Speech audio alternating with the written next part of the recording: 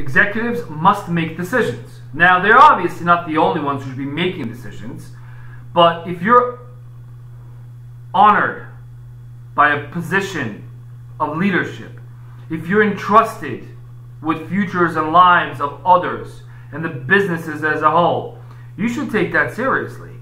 And leadership roles come with many responsibilities, one of which is the ability to make decisions, to not continuously and consistently kick the can down the road and hope that somebody else will make that decision for you, that you won't have to make that decision because something else will change in 6 or 12 months, or you're empowering somebody else to make the call on your behalf. If you are a leader or you aspire to become one, if you're fortunate enough to be an executive leading a team or an entire business, please understand that your people are looking towards you for guidance, for leadership, for vision, for decisions. You're not going to know if that decision is correct until after you've made them and then you took some action against that decision, right?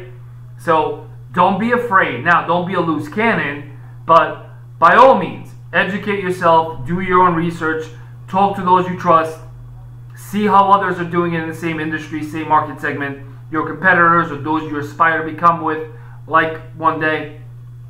But please don't be afraid to make decisions. That is one of dead giveaways of someone who's in a leadership position but is not a leader. If he or she consistently does not make decisions that need to be made, that everyone who attended those 17 meetings knows need to be made, yet they don't have that authority, but you do. So don't be afraid to make decisions. You're going to make wrong ones, and that is fine. We all do it. You stop, you acknowledge, you course correct, you move on, and you realign your forces in a different direction. That is part of being a leader. That is part of being a human. We're all flawed. So don't be afraid to make decisions. Be afraid not to make them. And saying no, we're not doing anything today, we're not making any changes today, this month, this year, this quarter, is a decision in itself, and that's fine.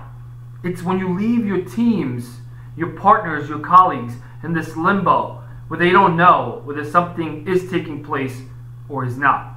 Make a decision, stand behind it like the leader that you are or that you hope to become, and move forward.